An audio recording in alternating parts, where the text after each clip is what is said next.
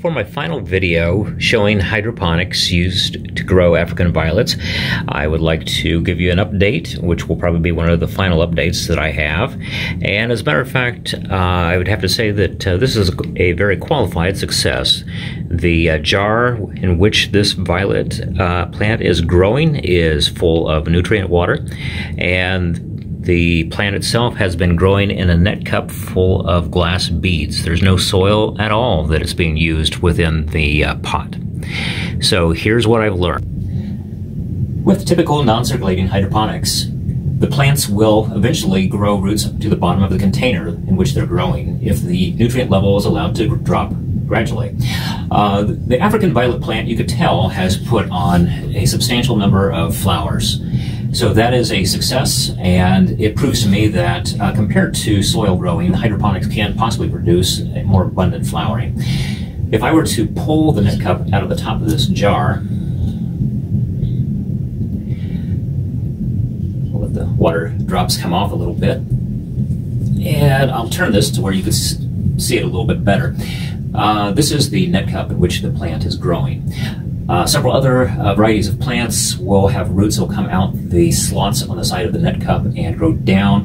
The African violet, by nature, does not want to do that, and I would say that it is also not a very aggressively growing plant.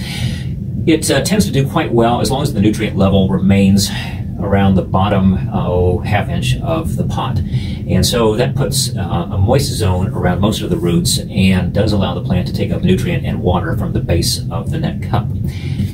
Now, the jar that I have is a glass jar that's been spray painted, and most of the nutrient water is still in here.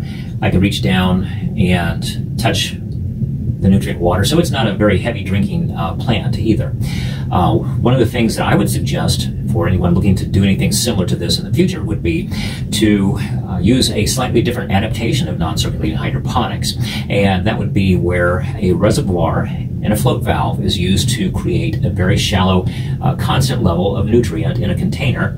And that's something I might demonstrate in the future, but what that would do is keep the nutrient level right here where it needs to be, so that way the roots are not submerged and overly wet, and the roots don't have to try to stretch to get to the water and the food. With a setup like this, you'll probably have to top it off eventually to keep the nutrient level up here where it needs to be, but that would be my suggestions on what I have found testing using non-circulating hydroponics for African violets.